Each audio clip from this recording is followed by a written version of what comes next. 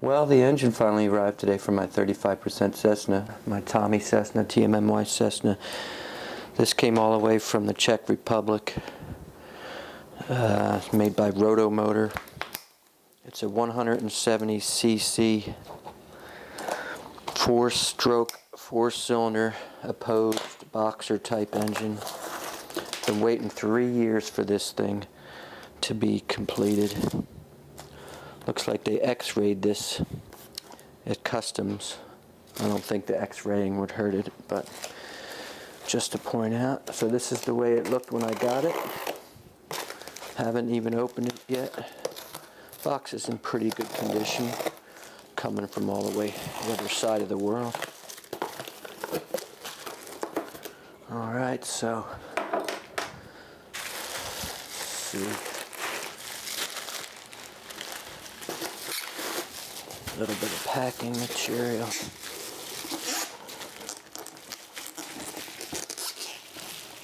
Alright, so it's double boxed, I guess. Oh, look at that. It's like in a suitcase. That's pretty cool. I did not expect that. That is gnarly. It's got its own special box that it's in. That's pretty high end when you see that. Even my 3W engine from Germany didn't have such a thing. So this engine was 2,500 euros, 24.99 really. So if you do the conversion from dollars to euros, you can find out how much that was, because it changes every day. So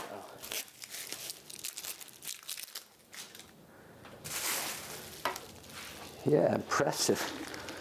Nice wooden box. That is really cool. So here we go, the first time open. Ah, sweet. I don't see my... Oh yeah, there it is. I think I ordered a prop drill guide. Well, I don't see that. Hope they didn't forget it. There it is in there in all its glory. What a beauty. See if we can get it out of there carefully. Oh, look at that bad boy. It's been test run at the factory and you can smell the fuel. A slight amount of residue in the exhaust ports, which you would expect. But it's a beautiful looking engine. See, this is the latest design for the intake manifolds. They had several different running designs on that, but this looks like the best with the dual carbs. I think they had a single carb on it at one time, but this is the way it currently works, and I like it better this way. Nice velocity stacks. So that's the engine. Very nice.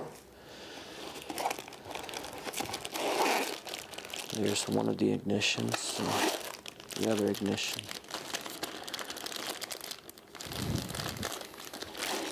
The little pickup for the ignitions go on the back here, right there and there. So it's 1/4 turn on the camshaft apart, which would be a 1/2 turn on the crankshaft. So it's going to be, you know, fire one side and then the other side, or one and the other like that and that, depending on how the crank is designed. But it's pretty cool. So see if they put my prop drill guide in there. Got some exhaust stuff.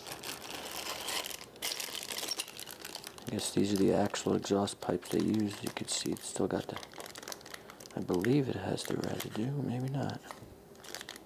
Well, maybe they use one at the factory and they don't use it over. Oh yeah, these are brand new, so that's cool. Never been used. Ah, there's the prop drill guide. They didn't forget it.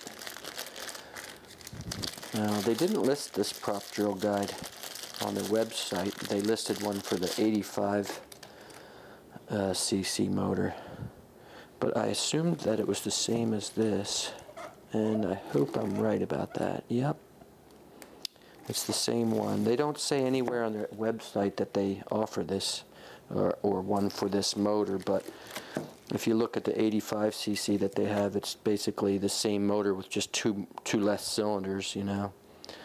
And the front hub looked the same, so I took a chance that it would be the exact same pattern, 6-bolt pattern, and it is. So it's pretty nice looking. I gotta admit that the quality is very good from what I can see so far, and all CNC and everything. It's really nice. I guess this part is obviously cast, but yeah, it's impressive. So what else did they give me with it? We got a little spark plug wrench, some zip ties, and the other 2 exhaust couplers, which I don't think I'll be using. So you have to make up your own muffler system, or they have some kind of muffler. The only other thing they give you here. This is the drain hose that attaches to the crankcase breather at the back of the engine. We'll see. But I am pretty impressed, especially with that case that it comes in. I would not have imagined such a nice case. So there you go, the unboxing of the Rotomotor 170, FS 170, 4-stroke. I don't like the way 2-strokes sound. They just don't sound realistic to me at all. They're great motors, 2-strokes, make a lot of power, but it just doesn't sound, it sounds like a chainsaw. It doesn't sound like a real plane. So this should really give a better sound and more realism, which I always like to get realism out of my models if possible. So, alright, check the video description for links to the motor and where you can get it and any other information that I'll put in there. And be sure to check out my other videos. I'm going to have finish the build video of the plane and lots of running videos and everything. So there you have it. Cool.